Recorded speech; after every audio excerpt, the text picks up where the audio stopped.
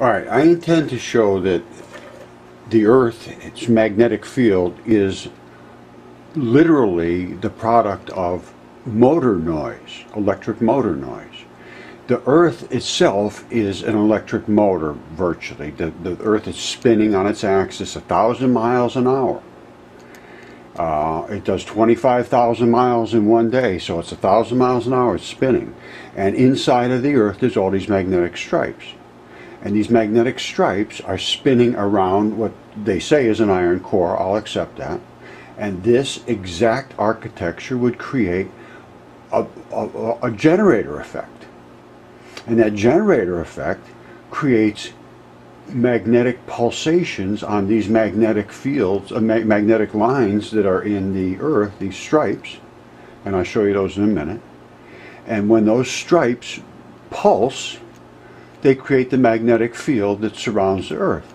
And those stripes are not straight like a regular motor. They jiggle and jiggle here and there, and that is why there's magnetic anomalies on the Earth. They say, oh, you go in a certain area, your compass spins this and that. Well, yeah, because the line is not straight.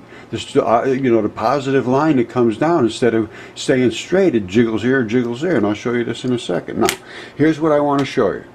Scan the seas with a tool called MAD. This is a magnetic anomaly detector, which could pinpoint steel hulls lurking in the deep. Just listen to this. Came from war, obviously.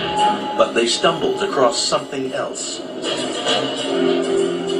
Running parallel on either side of the ridge, they found strange stripes of magnetic rocks, alternating positive and negative away from the ridge's peak. Here's the mid-Atlantic ridge coming down through here. Almost perfectly symmetric on either side of that are these white and black stripes. These have often been called zebra stripes.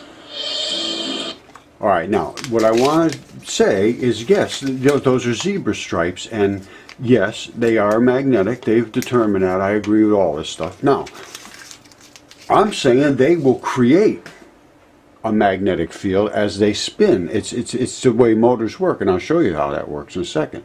Now, they completely just missed the whole idea of this thing. Now, watch. They're talking about something totally doesn't make any sense. I mean, know that the Earth is like a giant magnet with a north and a south pole. But the magnetic poles aren't fixed. Every 300,000 years or so, the magnetic field suddenly flips 180 degrees. They totally missed everything. 300,000 years, when remember the field that. flips, a compass that was previously pointing north will swing to the south.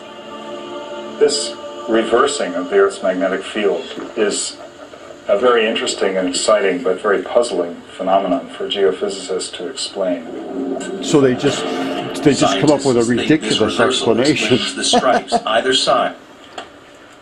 All right, this is where I run into all kinds of problems, because they say that the Earth's reversal goes every so often in astronomical terms, a gigantic distance in time, and these are squirting out of here one right after the other in a very short astronomical, geological.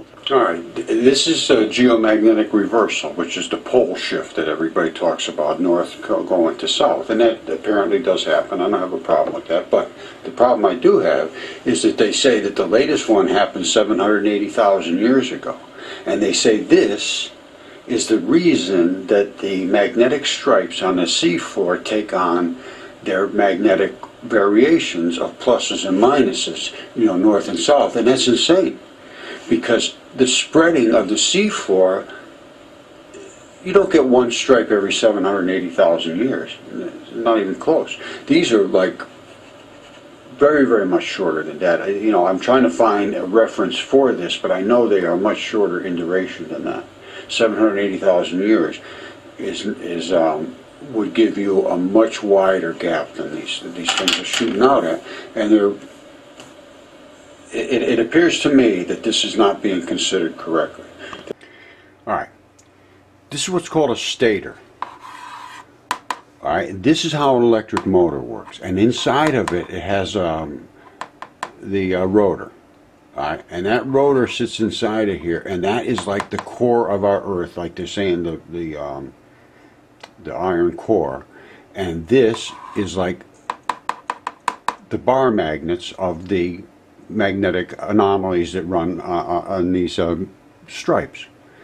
Now, these are perfectly straight, and what happens is the coils go, you keep passing coil around and around, and it drags this around in circles behind it. I rewound these for General Electric. I used huge ones, big ones, like these guys are standing at.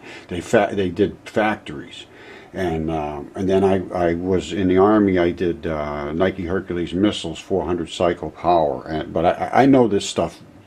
I've worked around this, and I understand noise and all that stuff. And then these, whenever a field collapses, it creates a magnetic electropulse. As they build, they create one, and as they collapse, they create one.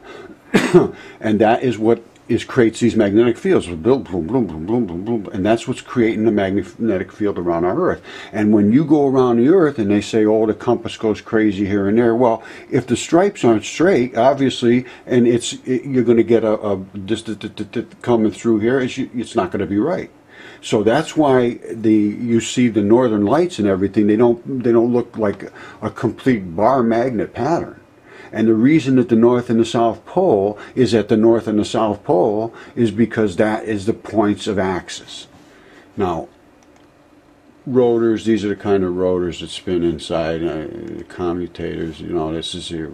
All of this stuff is fully understood. There's nothing here that isn't understood. And as these brushes, these are called brush boxes, and as the brushes make a connection up here, you're sending electricity in, and it's strobing a certain coil in here, and then the next coil, and then the next coil, and then the next coil, and that's what makes this motor spin. Well, if some of these are missing, it's still going to work. So if there's places on the Earth that aren't perfect, it's still going to be okay. And that's what happens in the electric motors. Inside of these, we used to have to undercut between these copper bars. There's insulation in between there, and then you had to take what they call a megaductor. I think that was what we called a megaductor or something like that. And you'd have to make sure that there was no crosstalk between any of these coils in here, otherwise you lose the efficiency of the motor. But they still would work. That's the key. The Earth is sending out these magnetic pulses, and you get these crazy looking northern lights, and that's the effect of exactly what you expect from what I say is happening.